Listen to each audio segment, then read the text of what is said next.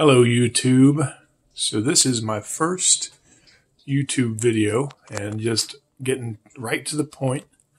The reason I'm starting a series here, this is a 90-gallon saltwater aquarium, and this little guy right here is why I am starting this YouTube channel. It's a little baby clown triggerfish.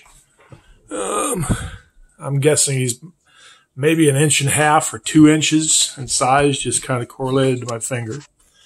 Like I said, it's a 90-gallon aquarium. Tank mates.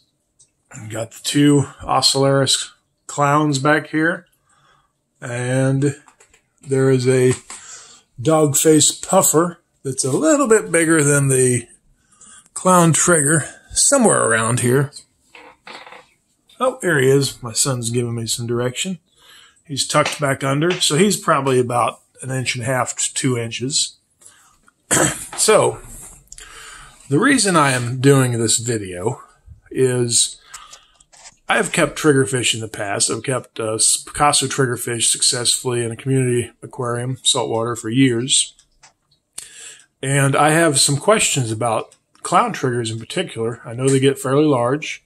I've seen a few adults in my life, and I've seen one that had a really belligerent personality like you often hear, and all the others that I've ever seen have been very well-behaved fish. I've seen them in tanks with clownfish and wrasse, arcturus, chromis, rather peaceful fish. So I'm curious to see about behavior.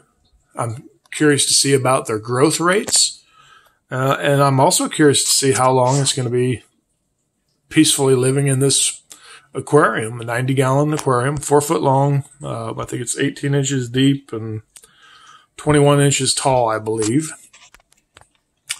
I am open to upgrading at some point in the future. I would like to actually get a 300 or 375 or 500-gallon aquarium. It's kind of a lifelong dream of a lifelong fish keeper of 35 plus years. And so I'm going to update this occasionally and see how he's growing, how his behavior is. I figure I have at least a good 2 years in this tank. And I want it to be, rather than, oh, these are big fish and nasty, like I said, I want to have a progression, a timeline progression, so people can reference this if they're looking and say, okay, this was the growth rate of his particular fish. Behavior, how long it was in this size aquarium, and then people can plan accordingly for their own uses and needs. So this guy, I feed him about 3 times a day. I give him flake food, some seaweed, which they eat. The pufferfish really likes the seaweed, surprising to me. I've been giving him some frozen shrimp. And also some, krill and mysis shrimp as well, freeze-dried. The normal shrimp is frozen, obviously, so it's pretty fresh. And so here we go.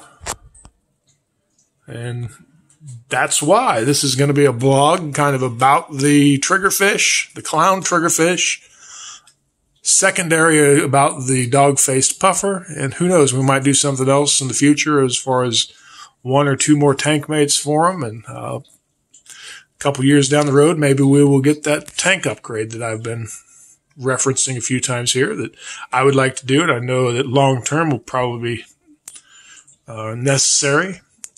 If not, the shop that I got him from, they do take trade-ins. I've already talked to him about that. So, like I said, I'm looking to get at least 2 to 3 years with this guy, and hopefully longer than that if I get the tank upgrade that I want. So that's what this video blog here on YouTube is about. Thanks for watching, and stay tuned. And this is September, first week of September 2020, if you're wondering. So, a little time stamp there.